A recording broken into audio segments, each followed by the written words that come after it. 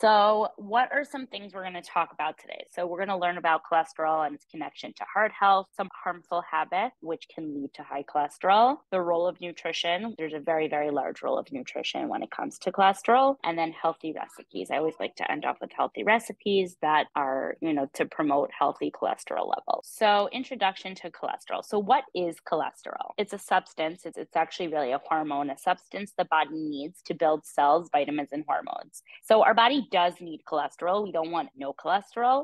It's just about finding that sweet spot and that perfect number and the perfect ratio. So why is it a problem? So too much cholesterol increases the risk of cardiovascular disease, which is another word for heart disease. And are there different types of cholesterol? And the answer is yes. There are two types of cholesterol. So there's LDL cholesterol, which is the bad cholesterol. And when it comes to nutrition, I actually usually don't like to use the word good and bad, but this is exactly the way to look at it as it pertains to cholesterol. There's LDL, which is the bad cholesterol, and there's HDL, which is the good cholesterol. And the way that you can remember that is the L is we want it to be lower, the bad cholesterol, and HDL, we want that one to be a little bit higher. That's the good cholesterol. So without a healthy heart, all of our body systems would fail. And it's really true. The heart is really probably the single most important organ. I mean, all of our organs are important. They all work together very well, but our heart is really just something that helps keep all of the other organs functioning. So what are some harmful habits? So we're going to cover which lifestyle choices and foods lead to high cholesterol. So how does saturated fat relate to cholesterol? There used to be a time a few years back that people used to think dietary cholesterol is what caused an increase in serum cholesterol. And serum cholesterol is another word for the cholesterol that's moving around our body and our bloodstream. There used to be this belief that a dietary cholesterol would increase serum cholesterol.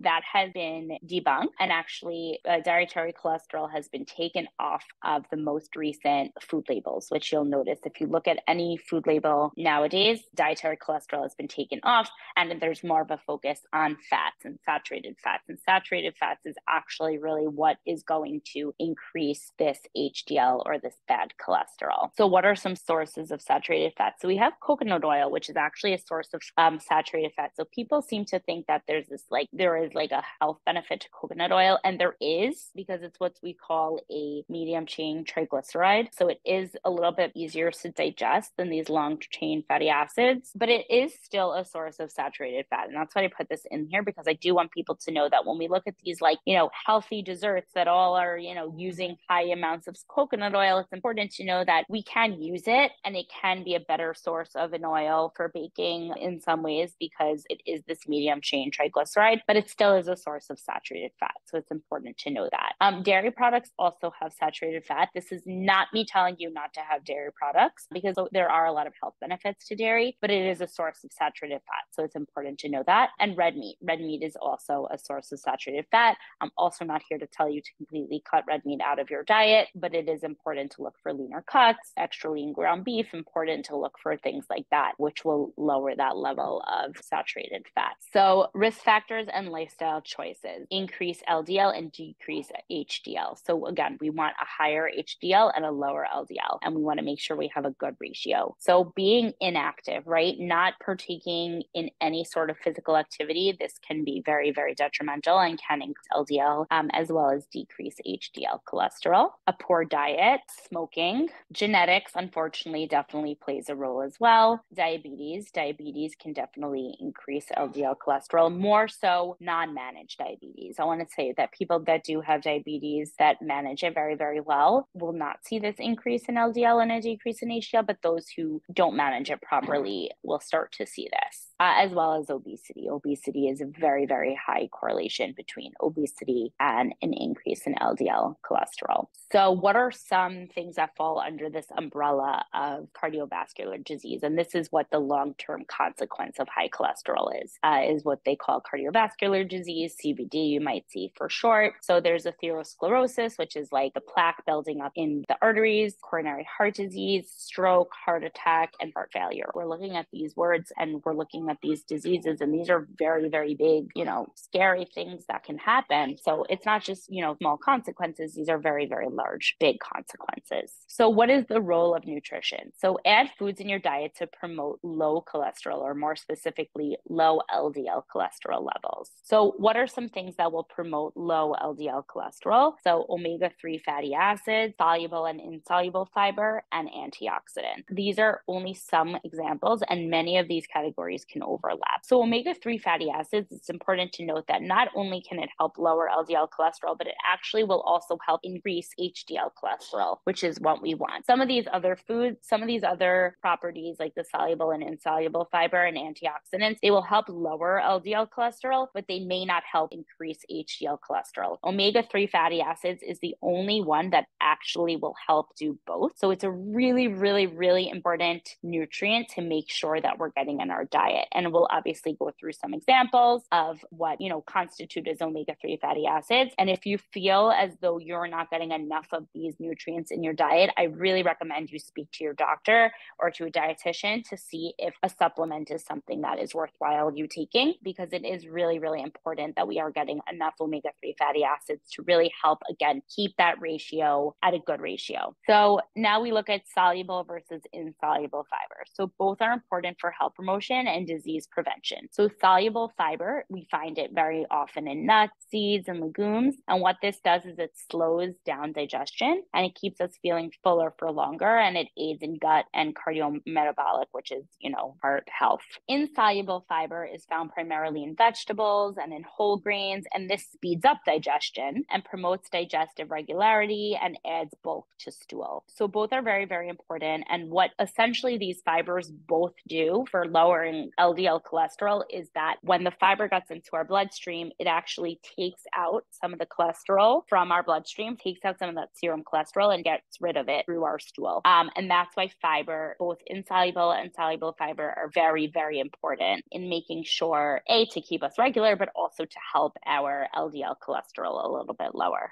Soluble and insoluble fiber. So again, it lowers LDL cholesterol. It helps balance blood sugar. So also very important for diabetes management. It lowers blood pressure and it promotes a healthy weight. So there's a lot of really, really good benefit to soluble and insoluble fiber. And again, some examples are legumes. So beans, lentils, peas. We have things like berries, blueberries, raspberries, blackberries, as well as whole grains. So oats, barley, brown rice, things of that sort. So now we're going to get to omega-3 fatty acids. And this is super, super important, as I mentioned before. So again, if you feel like you're not getting enough of this in your diet, I very much recommend that you talk to a healthcare professional to see if supplementation is necessary for you, because this will decrease LDL cholesterol, but this will also increase HDL cholesterol. This will help protect our arteries, and this will generally reduce inflammation in the heart and the surrounding areas. So fatty fish, right? So not every fish, but fatty fish. So salmon, sardines, mackerel, cod, these are fattier fish, and these are very, very good sources of omega-3 fatty acid.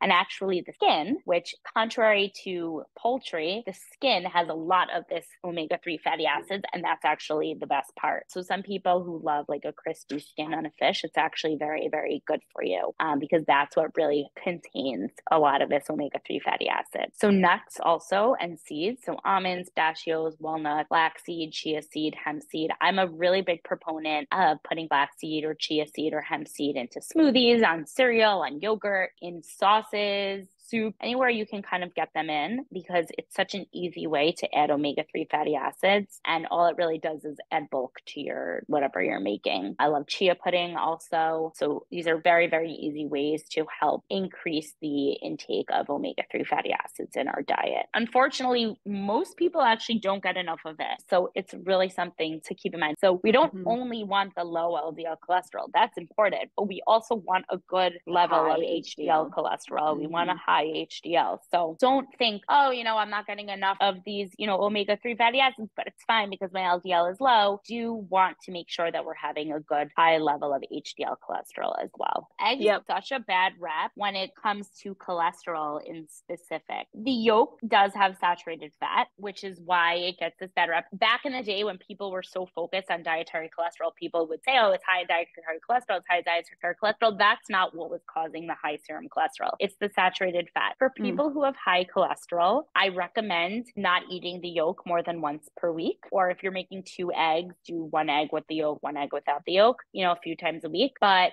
for people who don't have high cholesterol, there's no reason to avoid the yolk because there are so many good nutrients in the yolk. And vitamin D is one of them, which is a very, very hard vitamin to get through food. But the egg yolk does contain vitamin D. So I definitely recommend not avoiding the yolk if we don't have high cholesterol. So now we're at healthy recipes. It's interesting because most of the time when we cook things, it loses nutritional value. And we're definitely losing certain things in nutritional value when we're cooking tomatoes, but we actually are increasing the amount of lycopene. There still is lycopene in just a raw tomato, but cooking it for some reason just brings it out a little bit more. Okay, so a quick guide to oil. So I like to go through this because people always have questions about oil. So vegetable oil, so like canola, rapeseed, peanut, corn, soybeans, these are very high in saturated fats. So we really want to limit them as much as possible. If we are frying something, which again, we can do in moderation, I would probably use one of those fats because avocado oil, not only is it expensive to use a lot of for frying, but it will change the taste of that food. So again, use it as little as possible. But if we are really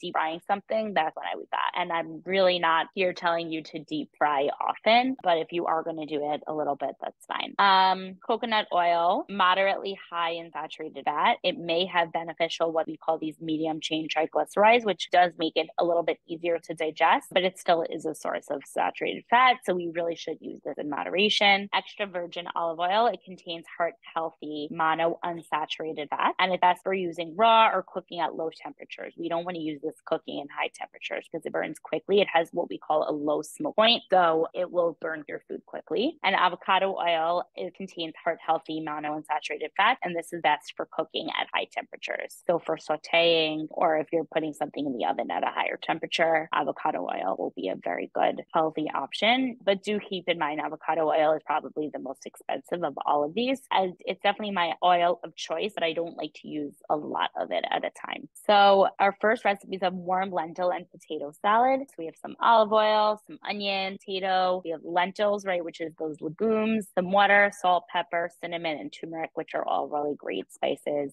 have antioxidants and anti-inflammation properties and things of that sort. So you're going to add the olive oil, saute the onions, add the remaining ingredients. We bring it all to a boil, reduce to a simmer. We want to make sure the lentils are soft, right? That's how we want to eat the lentils. We want to make sure that they're not hard. The lentils and the potatoes are soft, going to be about 20 minutes or so. And we can add another protein if we want, but remember, lentils are a good source of plant-based protein. So it's great. And you want to serve this, and this can last in the fridge for a few days. It's a very good side dish. It's a good thing to add to a salad to bulk up a little bit. Super, super delicious and easy. How is this helpful for low cholesterol? So the lentils and potatoes are both good sources of fiber. The extra olive oil has a monounsaturated fat that we just spoke about. The cinnamon and turmeric are anti-inflammatory as well as antioxidant, and the onions are anti-inflammatory, antioxidants, and they're also prebiotics. So that can also promote lower cholesterol. That's my recipe.